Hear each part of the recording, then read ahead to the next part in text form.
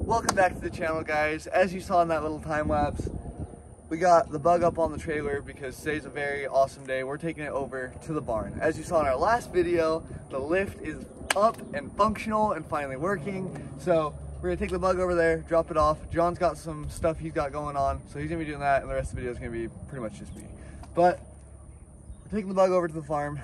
We're going to, we got our bit in from Amazon, so we're gonna go drill the rest of the holes, anchor down the rest of the lift, and freaking go for it. So I'm gonna load up the little odds and ends that I'm taking to the farm with me with the bug, and we'll see you guys on the way over.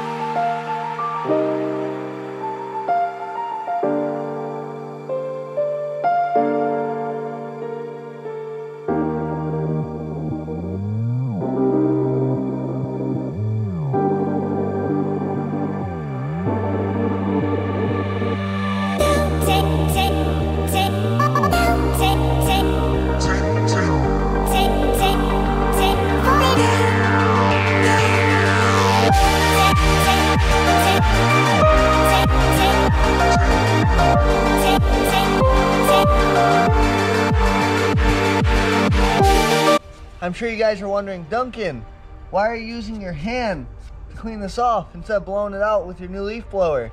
I left my batteries at home on the charger, so we don't have any power tools aside from what we can plug into the generator right now.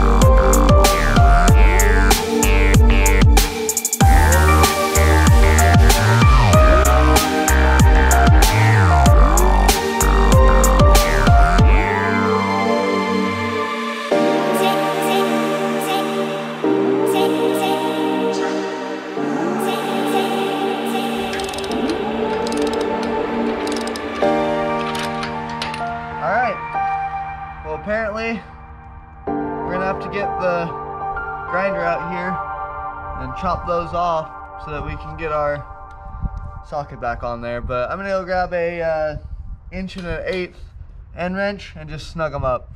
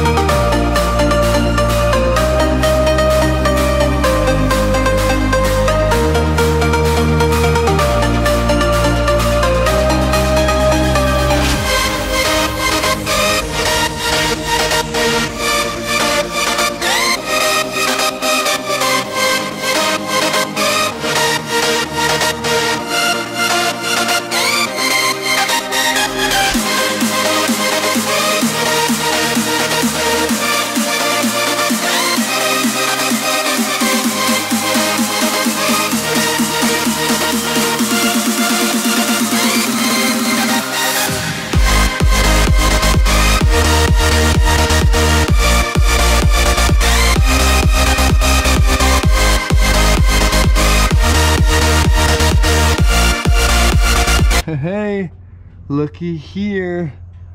I think my leak is my oil pan. I'm gonna go through. I'm probably gonna end up putting you guys in first person view here soon. Get a little clip for my hat or something, because I like the iPhone quality is amazing. I love it, but it's really hard to get work done when I'm, you know, trying to get good angles and I'm moving around. I'm not exactly sure what I'm doing either.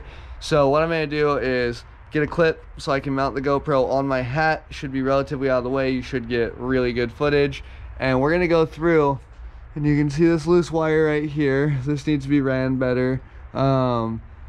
This is my main power, my main positive from the battery. That needs to be rerouted. I shoved it through there so it wouldn't fall on the ground. I need to take these and I need to build a little bracket for them, mount them up out of the way from there, and then over here, take them and build a bracket and mount them up over and off the axle like that, and eliminate anywhere where it could rub through. I need to hard mount, well, not hard mount, but I need to take some P-clips and mount my transcooler lines up a little bit. Over here you can see there on the axle, get them up and out of the way. And so I bought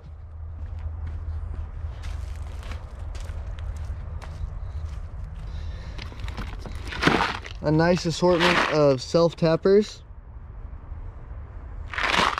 So we're gonna go through with the self-tappers and hang these P-clips. I bought 2 packs of the P-clips. We got some nice large ones, all the way down to some nice smaller ones. So we'll go through with the P-clips and we'll reroute all those wires. And last but not least, that's fuel line. Goes up and over. I don't like the way that's routed. I shoved it through there and it comes out and it drops down between the body and the frame with a freaking rusty edge like a knife ready to cut it. And I know it's not good. I did it temporarily like everything else. I just ran it. It's literally hanging down right here, shoved it through there up to my filter. So I'm gonna take some P-clips.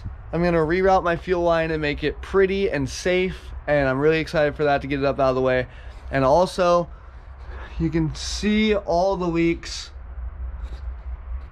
This whole fuel filter system is gonna go. I've got -6 AN line right here. And so what I'm gonna end up doing is I'm just going to buy a -6 AN fuel filter, an inline fuel filter. They're like 25 bucks. I'm already putting good 93 octane in here. It's pretty clean. I'm not that worried about it. So it's a brand new tank. So I'm just gonna put a smaller, easier filter on here. So I'll be pulling this off, cutting the studs I welded right there to mount it off, and just mounting it with a clamp. Calling it a day.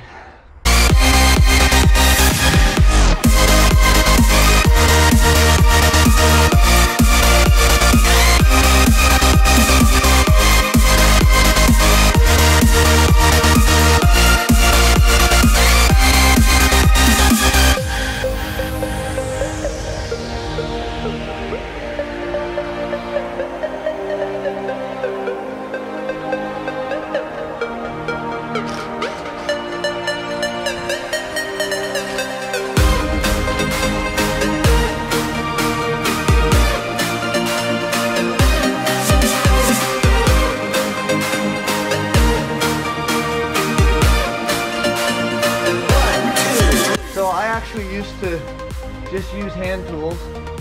I still do a lot, obviously, but I was content with my hand tools and totally fine. My brother Parker would not get off my back about getting a Bauer impact, just an impact at all, and